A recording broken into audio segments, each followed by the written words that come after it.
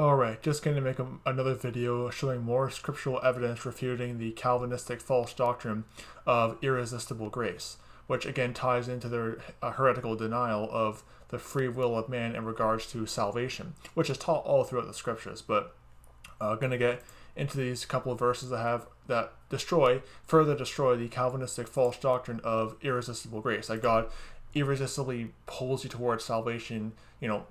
I know we Calvinists will define it different ways, but it essentially all comes down to their denial of free will. But anyway, Acts chapter 13, verse 45 to 46.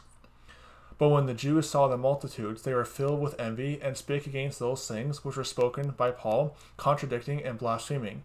Then Paul and Barnabas waxed bold, and said, It was necessary that the word of God should have first been spoken to you, but seeing ye put it from you, and judge yourselves unworthy of everlasting life, lo, we turn to the Gentiles. They were preaching them the word of God, they're preaching them the gospel, and guess what? The Jews rejected it. The Jews were contradicting and blaspheming. Acts chapter 18, verse 5 to 6.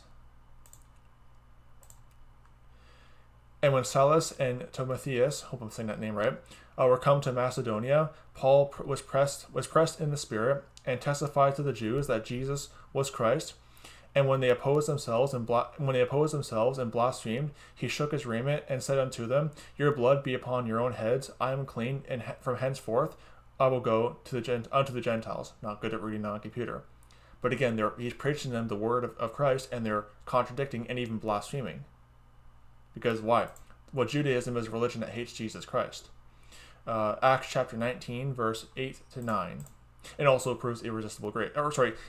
Teaches against irresistible grace, I meant to say. Slip of the tongue there.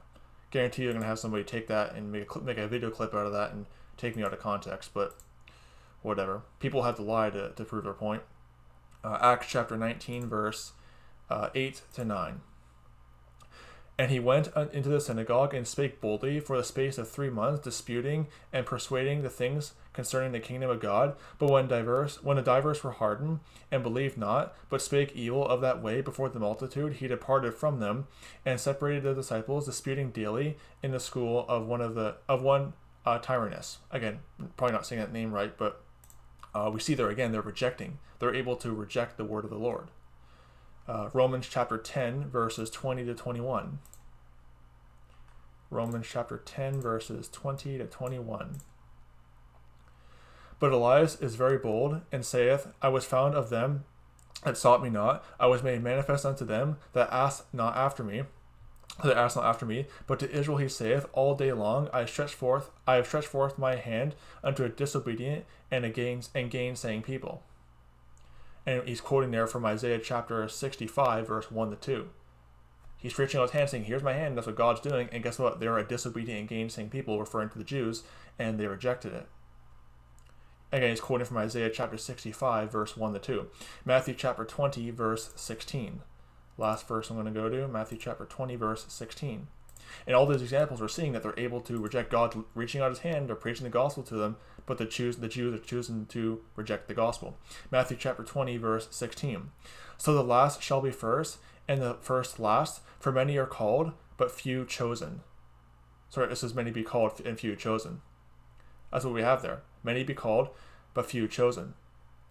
Why? Because you can reject. Now, I understand this is dispensationally before the crucifying of Jesus Christ on the cross. I do, and again, I'm not good at reading things on a computer, but we see there that many are called, but few chosen. They're able to reject. They can be called, God can reach, like we read in Proverbs chapter 1, verse 24 to 31, God reaching out his hand, but they refused. So don't be deceived by Calvinism. They have to just deny plain scripture to teach their denial of free will. May the grace of our Lord Jesus Christ be with all the brethren. Goodbye.